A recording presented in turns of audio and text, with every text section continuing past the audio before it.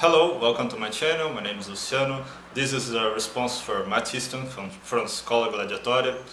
He made a video about serrated blades in swords, and he showed a serrated tower in a museum, and I would like to talk a little more about this kind of sword with this very different shape of blade. Matt showed that serrated tower, and in Japan something very similar occurs with the Japanese swords. You have a wakizashi or a katana with a serrated blade.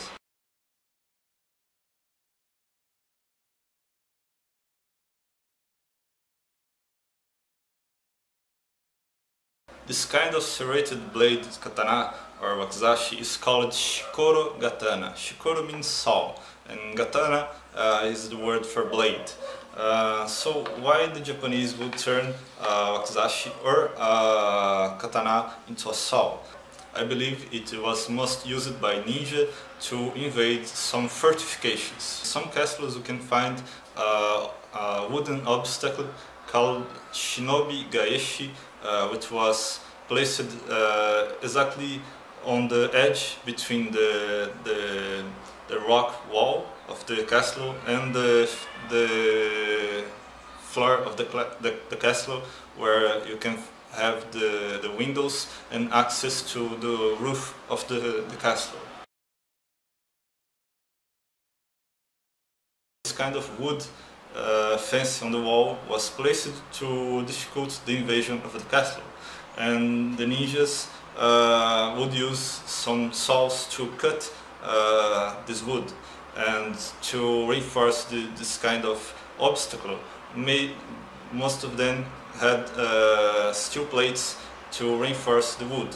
But if you have a saw and if the wood is not entirely covered by the steel plates, you can cut the wood and after this bend the iron plate and get access to the roof of the castle, for example. And of course, this kind of wood fence on windows was very cheap, easy to install, and it was very common on houses from Japan. You need a saw to cut the wood to invade a castle or a house. So as a peasant you could carry some tools like a saw without raise the suspicions over you, but you could not carry swords or any kind of weapon. And if you were disguised as a ronin walking by, you could be carrying some kind of weapon such as a wakizashi and even a katana.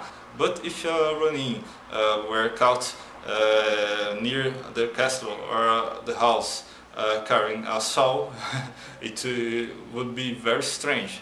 One solution could be to carry a small saw, a small Japanese saw that have the size of a knife. For example, this knife have some serrations on the blade, but it will take eternity to cut a piece of wood with this size.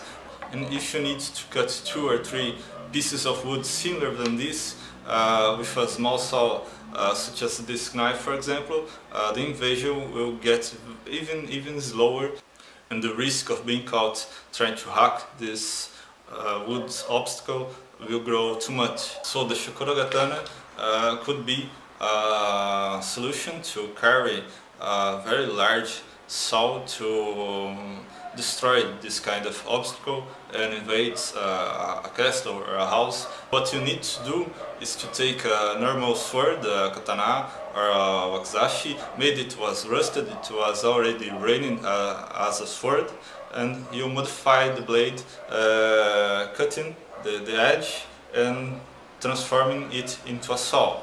And you have a very large saw to cut this wood obstacle.